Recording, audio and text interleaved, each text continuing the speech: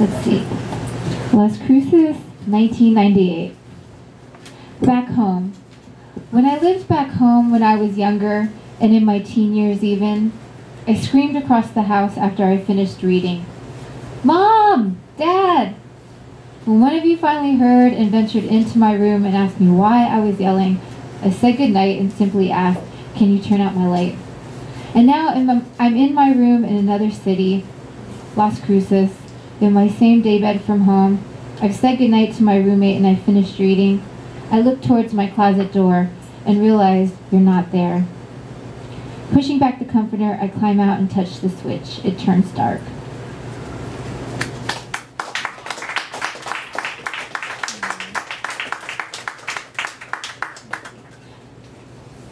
Belen. Coming back. Deadlines. Noon on Monday, noon on Thursday, it's give and take at the Valencia County News Bulletin. I drove away from Las Cruces yesterday. This time a flicker of me wanted to stay with Jessica, but I didn't want to work at Oshman Sporting Goods or walk to class at New Mexico State. Not really. I wanted to grab a chunk of the turquoise Las Cruces sky with its neon orange clouds, but I had to go. Return to Belen, to my little apartment on Damon Street, Rio Communities.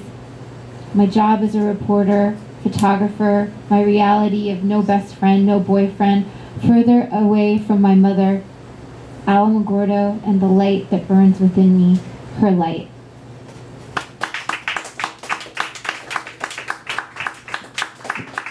New York City, 2003. David Lloyd. He said he felt exactly the same way, didn't want to impose on my dream. He called my declaration of love endearing. Now he doesn't know if we're compatible based on our recent feelings, being together for 1 month before I left. I have 2 months, too much time at this temp job to think about you, David. How much time have you already stolen from me? Greeting visitors, employers, answering the phone. Walter's Career Health, how may I help you? You make me crazy. Every goddamn day since I've been here, you've plagued me. On good days, it feels like comfort. Daily devotional emails, me in my pajamas, eating Cheerios at the computer, each one reading your emails, each one ended with, "I love you, Jenna Dawn." I don't know what the future holds, but somehow you have become the most important person in my life. Skip ahead 2 months. You wrote in a letter you're not willing to take the risk. There are moments when I realize how incredibly romantic it would be to drop everything and come find you. But grim reality soon sets in, and I remember life is not a movie. Whatever, if you can change your feelings overnight, then I will too. Here are the reasons I am taking into consideration for not being with you. You are 34 and living back in Alamo. It's been years since your college heyday, but you still smoke weed, keeping it from your family so you continue to be known as the smart, responsible Christian son.